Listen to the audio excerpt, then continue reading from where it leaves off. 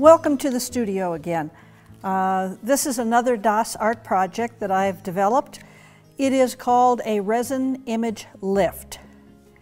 What we're going to do is encase an inkjet print in resin so that it can be shaped into other objects.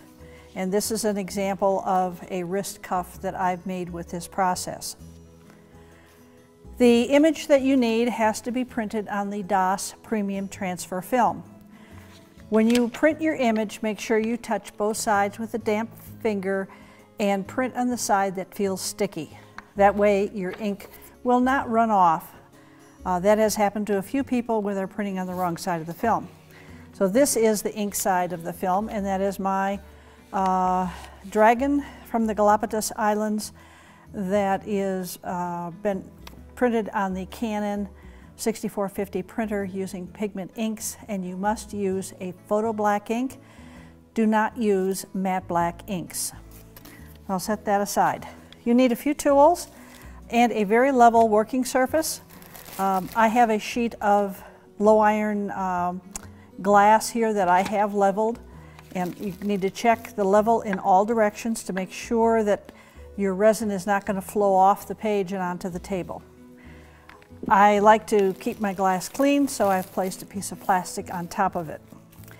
Now the right amount of resin for a 8 by 10 is to fill two paper, these little condiment cups that you can get from a restaurant supply store. Each one of these is 1 ounce. We'll use 1 ounce of resin and 1 ounce of the hardener, and that is the perfect amount to coat one 8 by 10 print this size. If you are going to be working smaller and you want to do a 5 by 7 like this, then you would use these 1/2 ounce containers, and you'll use one container of each the resin and the hardener to make just enough to cover a 5 by 7 image. Our image is bigger, so we're going to be using these larger cups. You definitely want to wear gloves when you're doing this process. And these really inexpensive ones seem to work quite well. The first step is to pour your resin. Let's see, this is the resin. I'm going to pour that into this 1 ounce cup, put that into a plastic container, and then to make sure that the ingredients are done in a 1-to-1 ratio, and this is really important. If it's not exactly 1-to-1, your resin might not harden. I use one of these paper containers for each one, squeeze it out really well, and put that in the trash. And then make sure you pick up the hardener for the next one. And fill up your 1 ounce container. The resin hardener is a little bit thicker. I'm going to dump that into the container, squeeze out the paper cup. That's it. I'm going to stir this up.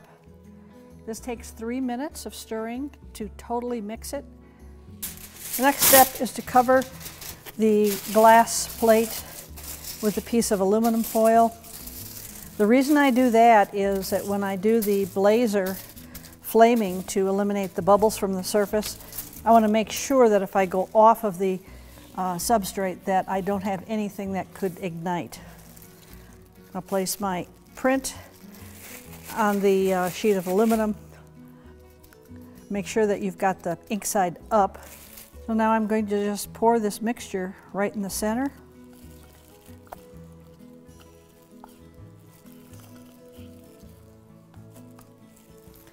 Use the back of the spoon to spread the resin and the hardener mixture across all the edges.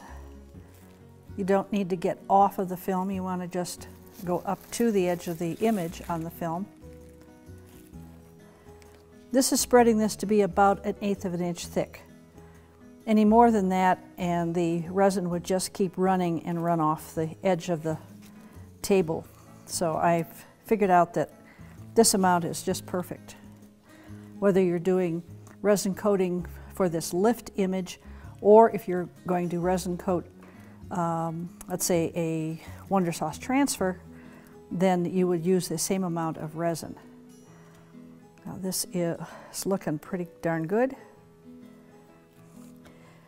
When you spread this, you're going to notice that there are bubbles that form, and the bubbles are from the mixing that you did. And we don't want to have those bubbles in our finished piece. This is a small micro torch. It's the type of thing you could use to make a souffle. We're going to light that. Turn the flame down just a little bit. And always make sure you don't have any flammable things laying around your tabletop when you're doing this.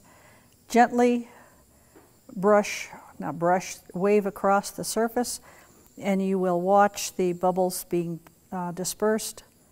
When your blazer is on, always keep your eyes on the flame. If you want to look at it at an angle and see whether the bubbles are all broken, turn it off. I've had people who bend down and they forget this is lit, and then they're pointing it at something that could be flammable. Turn off the blazer, and then I look at it, I make sure that it is off. If you're doing this in the classroom, I always like to have people do the blazing in a buddy system, so one person is always watching the flame and the person who's doing it doesn't get distracted and do something wrong. So that's the extent of what we need to do. This now needs to cure for 24 hours. After 24 hours, we're going to be able to pull this off of the plastic and have a image encased in the resin. We'll wait now 24 hours before we remove this from the film. And if you wait longer than 24 hours, you may not be able to get it off of the film. If you do it too soon, say after 12 or 16 hours, you may end up having some of the ink stay on the film and not fully transfer to the image. Now I have already done another one, so I'm going to just set this forward out of the way. This is one that I left on here for much longer than 24 hours. And you can see that what happened is that it's tearing and breaking because it won't release.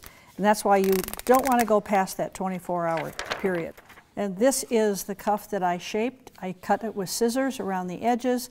While it's soft, I was able to press the two ends together, and they do stay pretty much stuck. I painted the inside with Golden's Interference Green acrylic paint so that I could actually see the dragon, and I shaped it to fit over my wrist. This is another shape that I've made. I used a little bit thicker pour of the acrylic resin. For this one, it's just simply an abstract pattern that I photographed of water flowing over rocks. Then I shaped the piece. This then can be displayed as a slumped form in a deep frame.